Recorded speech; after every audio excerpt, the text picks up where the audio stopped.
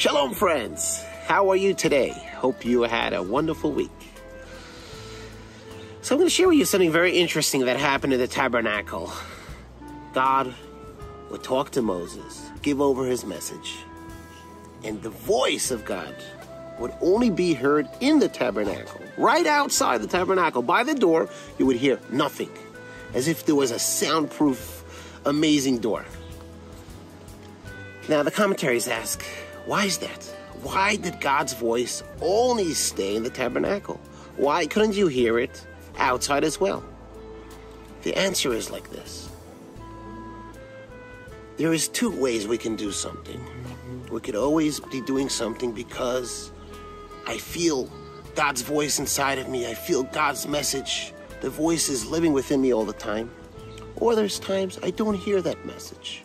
I don't hear that voice. I don't hear that call. It's concealed. And God made life like that there is times we do not hear his message. We do not hear his voice. And why did God make it that way?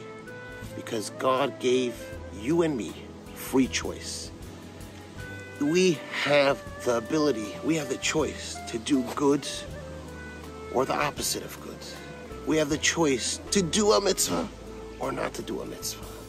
To follow his voice, to follow his calling, or not to follow. And that is why God's voice in the tabernacle, when you are outside, you do not hear it, but you step inside. You have that choice to step inside and hear it. So it's in your hands. Shabbat Shalom. May we make the right choice.